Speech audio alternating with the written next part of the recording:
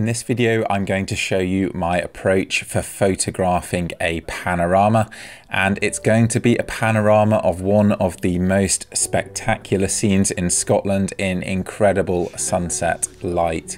But before I get to that, this was the third day of a landscape photography workshop, backpacking through the mountains of Fisherfield. And from our camp that morning, we had a short walk of around 6 kilometers, dropping down into a hanging valley and then up the other side to one of the most remote Munros in Scotland, Evasion, where we set up the tents. And I'd planned to be up there on this particular evening because the forecast had looked good for sunset from a few days out, and we certainly had luck on our side.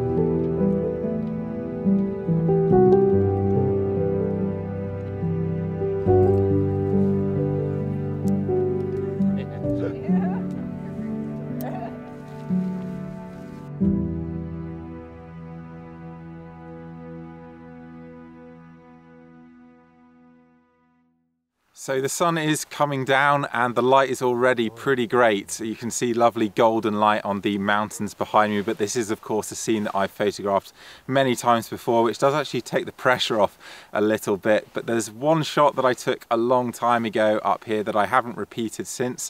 I think it was my very first visit to this mountain. I shot an incredibly wide scene of the view behind me and looking down over the loch that you can't quite see from this position. And I wasn't quite happy with the shot. The colours were just a bit too crazy and never quite managed to find an edit that I was happy with. So I'm actually really excited to shoot that wide scene again and finally do some justice to it, particularly because we have some heavy cloud cover overhead. So I'm hoping we're going to get some of that lovely red light. So that's what I'm going to shoot this evening. Just before I move on to show you guys that view that we're going to photograph, I just wanted to point out why I'm so excited, and that's because we have an amazing gap of blue sky, which the sun's hopefully going to make its way into in 10 or 20 minutes from now. It looks almost certain to happen at this point, which I'm always a little bit worried about saying, because of course you say that and then the cloud fills in at the last minute, but I'm feeling fairly confident at this point. But of course the scene behind me, it is very beautiful now, and actually because there's not much light down there on the foreground, there's a lovely contrast between the shapes of the Lochen and that shadowy area. So I am going to take a quick shot here and then I'm going to move on. Some of you might recognize this scene from last year's video, and we didn't obviously quite have those conditions on this particular evening, but still a very lovely way to start the shoot. I didn't quite come up with a solution to those clouds at the top of the frame. They're a little bit distracting, and cropping them out just leaves the image a bit too tight at the top, but nevertheless very pretty, just nothing compared to the scene that I'm about to show you.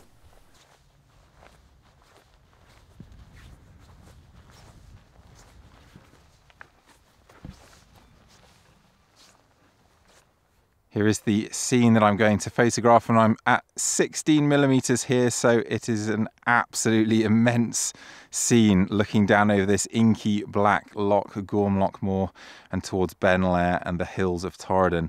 So You can't really get a sense of just how vast this is, I guess, on a computer screen or on your phone if you're watching this on a phone, but you'll have to just trust me that it's immense.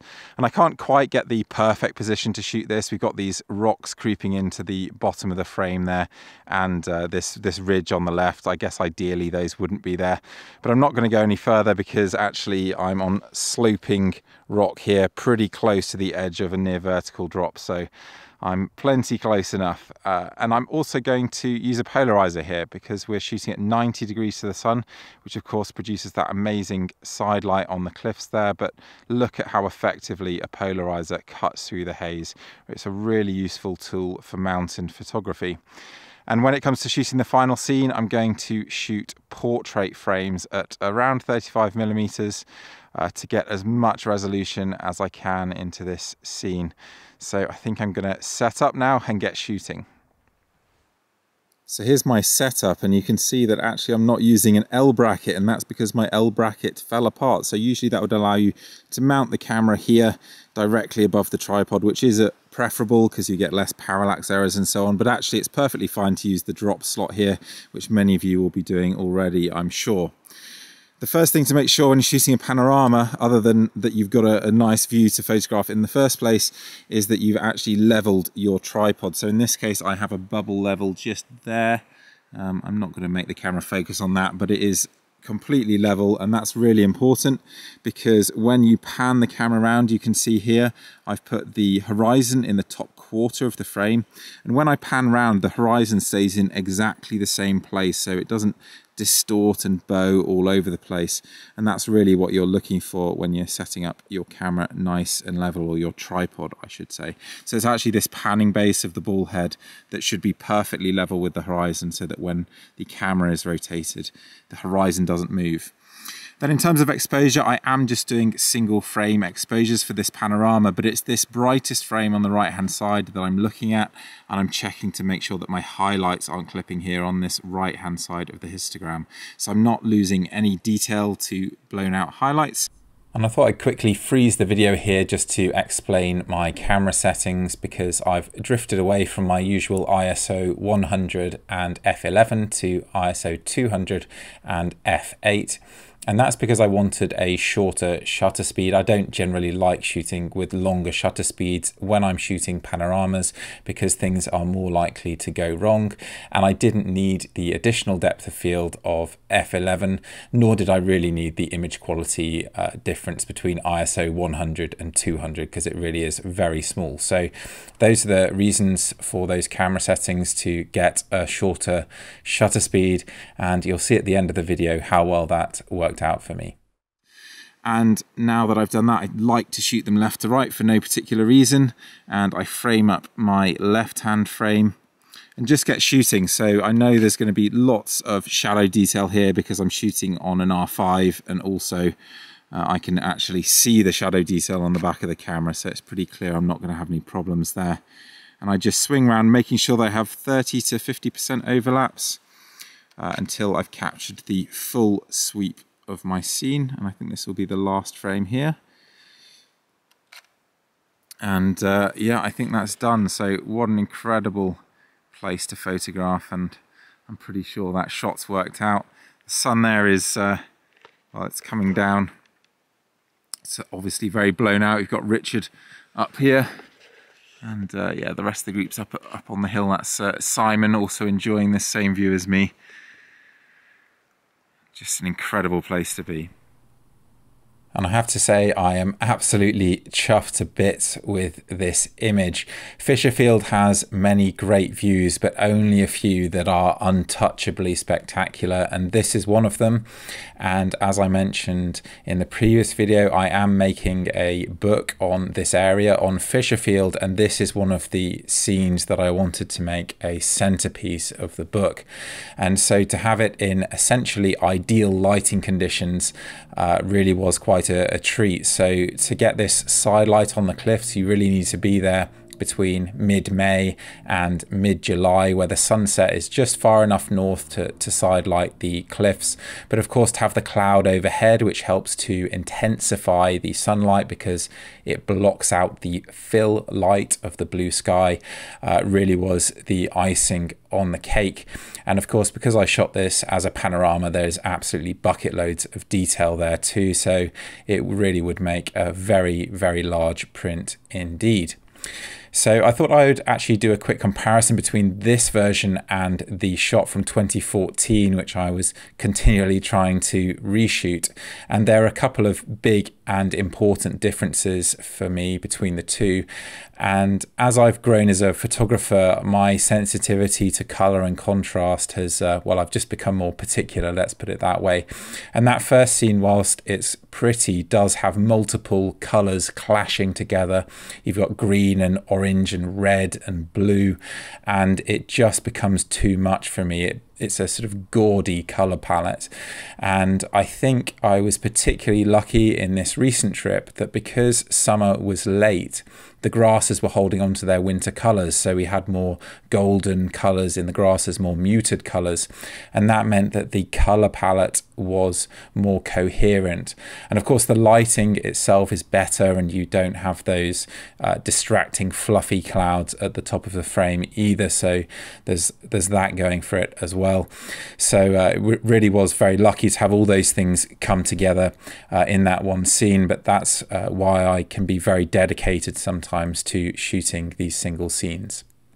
But before I congratulate myself too much, I thought I would end this video by admitting to a mistake, because something I said in the previous video actually turned out by chance to be quite prescient of what would happen on the very next day. You can always shoot a panorama as a single frame and crop, and starting there is definitely a good approach to take, because if any of your frames in your series, if you're shooting a panorama, go wrong, then you've lost your shot. So it can actually be a lot easier and more reliable to just shoot a wide frame like this and then crop in. So the photo that I did take from this session, the one that I've already showed you, is perfectly well executed technically, so that's good. But I felt that the light was going to improve more as the sun came down, and arguably it did. I suppose it got slightly redder. And I did shoot a single frame of the wide scene first as a banker, and I'm glad that I did, although ultimately the earlier image is probably slightly better anyway. Because when it came to shooting the panorama, I'd forgotten to turn the image stabilizer off, having shot a little bit of video on my R5. And there's currently a problem with the R5 where it creates this weird kind of swirl effect when you have the lens and sensor IS turned on. And so all of my vertical frames from the final shoots, from the final panoramas I took as the sun became reddest, all have this weird swirl blur that absolutely ruins the image quality. So none of those panoramas are usable. So the takeaway from that is to always remember to shoot that backup single frame and try and be a little bit conservative when you're shooting these panoramas so that you don't lose everything. So I hope you have enjoyed this video. I have put up this trip for next year on my website now in my workshops. If you'd like to join me, we will be doing a different route. I haven't decided on that yet, but I'm sure it will be another exciting trip. And of course, if you'd like to see more of this kind of content, then please do subscribe to my channel, and thanks very much for watching.